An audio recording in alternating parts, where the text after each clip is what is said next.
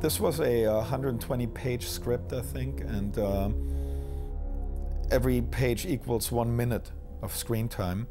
We always knew it would be, at the end, a 90-minute long movie. There's only, a limited amount of tolerance that people have. So we knew some stuff would go.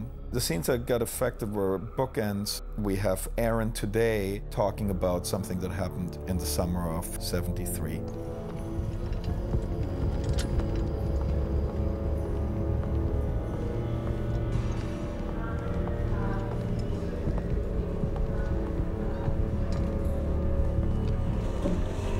Hi, my name is Randy Fletcher.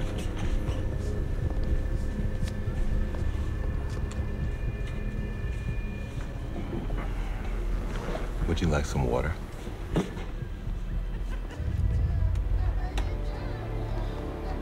What makes you think they got the wrong man? After the police interviewed me about what happened, one of the officers admitted things were mishandled from the beginning. The officer that showed you the autopsy photos. Yeah. I saw the autopsy photos, but it wasn't him. He's still out there. I never sleep through the night. I remember it all. It was terrible. It was a terribly hot day.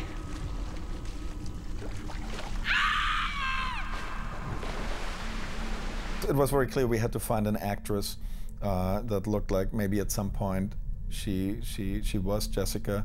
That's always very hard, but I'm not a big believer of makeup and aging somebody. It easily can look very, very hokey. Stop your gun!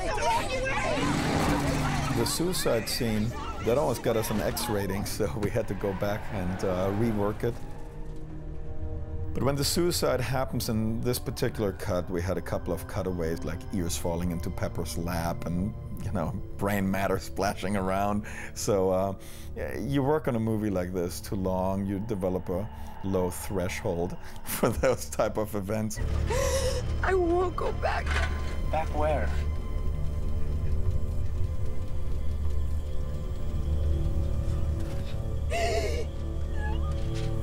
He's a bad man. He's a really bad man.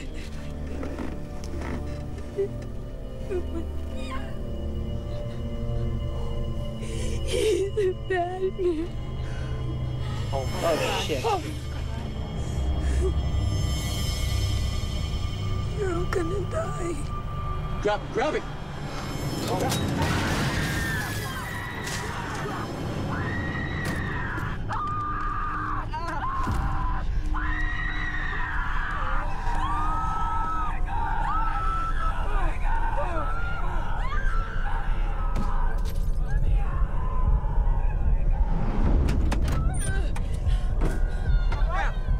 The actual cut, the blood is less red, which I think is actually much scarier in a way. I like that it's dark, and I never like blood that looks like syrup or ketchup or whatever, We usually use Bosco or stuff that's more muted.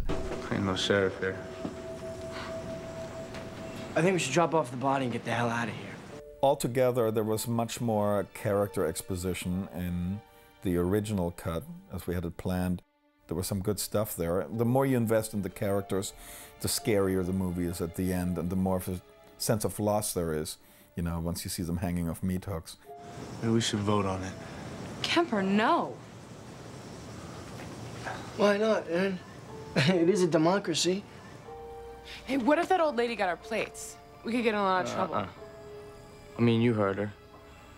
What you do is your own business. It's fucking gospel to these rednecks. It isn't right. What?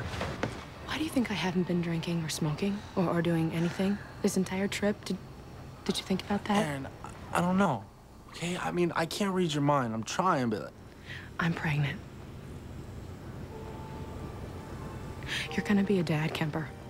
And I am not having our baby in prison. So take care of this.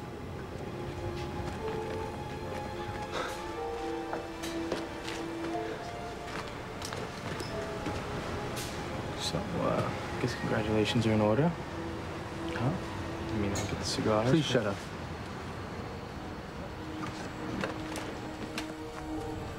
Now you tell me. Just go away. Look, give me a break, all right?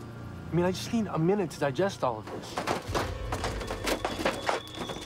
Later on, we took it out. It just ran too long. There was too much talk and to do about Kemper having to take responsibility for the child and act like a father now and grow up finally. It became much more about commitment. How do I get to the sheriff's?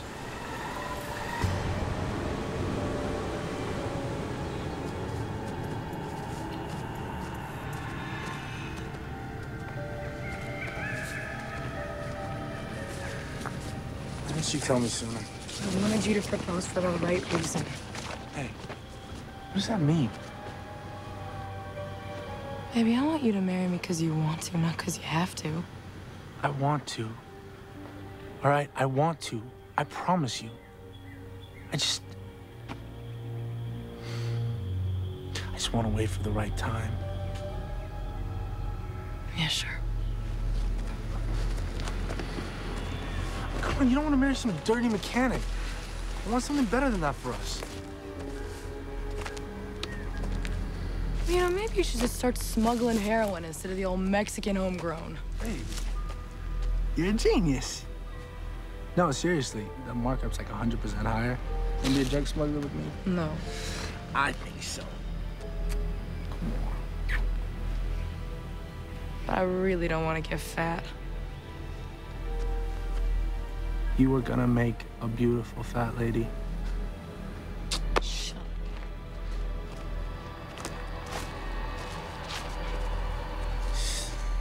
All right, let's get this over with. I felt that the baby, which you never see, is not really that much of an emotional trigger. If Kemper dies and we don't feel sad about him or sad for Aaron, have a feeling of loss, then we did something wrong. I tried to do something very, very simple and came up with the idea of the ring. Aaron was describing the tear-cut diamond ring, so at the end when it falls out of his pocket, we know, oh my God, he had it all the time. He just never found a way of telling her. And to me, that emotionally did the same thing as a baby, but so much faster. It's just one shot, but still you have that sense of loss and the feeling that he came around, he just didn't have the time to articulate it. But Aaron will never know, but we do.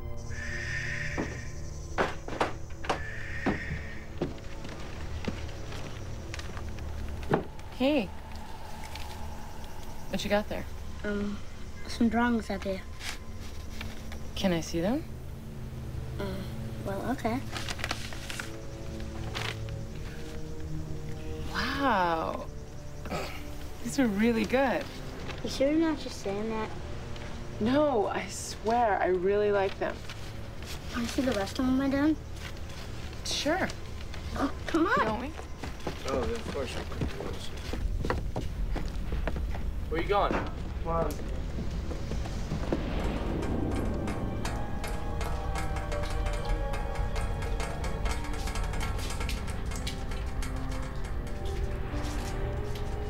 Wow. Thank you, Jedediah. I feel so honored.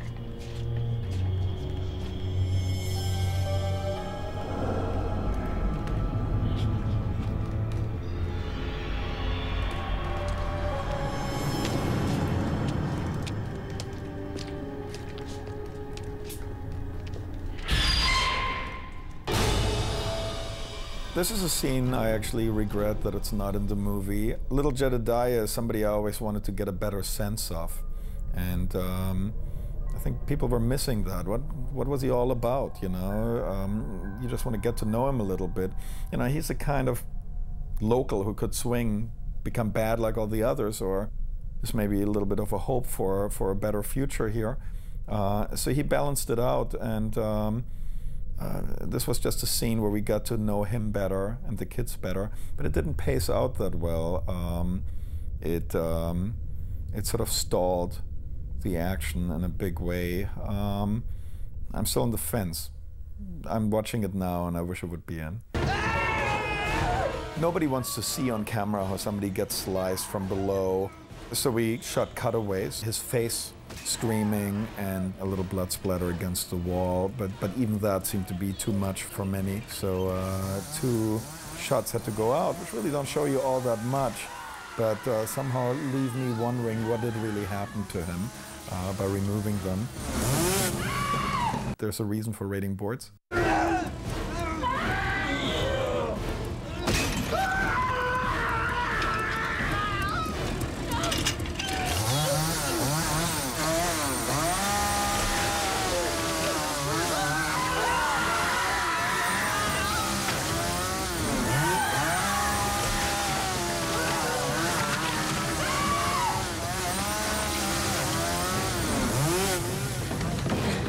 We shot different versions of the ending, having Jessica tell us the story. Nobody believes her, but suddenly the reporter picks up on a detail. Aaron tells him that the body that was found was wearing a mask of human flesh, but it had both arms.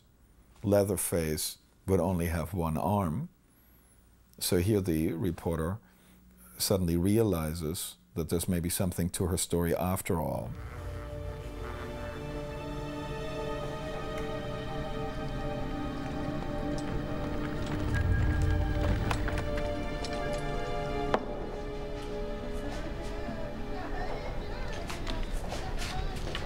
What happened to the babies? They're with their foster families. They're happy. What makes you think they got the wrong man? The body in the autopsy photos had 2 arms. He only had 1. Can you repeat that?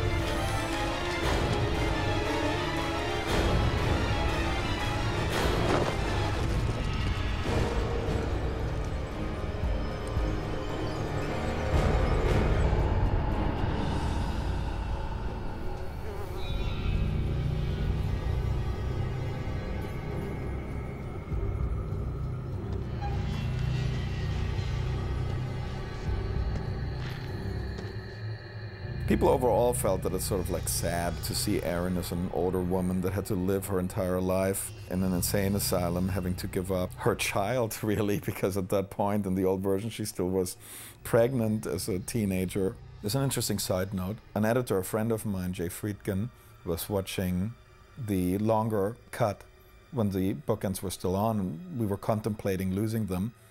And he said, did I ever mention when I worked for Kubrick? I said, no, I didn't even know you did. He said, I did 1 cut for Kubrick. He said they showed the movie The Shining to a test audience, and in The Shining, in the original cut, Shelley Duvall winds up in an insane asylum, and she tells a story. So it had the same bookends. It's Shelley Duvall telling a story that nobody believes, but at the end, after she told the story and people walk away in disbelief, you see that photo that's mounted in that salon at the hotel. As the camera pushes in, you see Jack Nicholson is really there, so it must have happened. But somehow when the lights went on, the audience just sat there. And when they got rid of that scene, the audience was, yeah, she showed it to him, good, right? So one cut changed how an entire movie was perceived. Ironically, we did exactly the same thing. This is the only known image of Thomas Hewitt, the man they call Leatherface. The case today still remains open.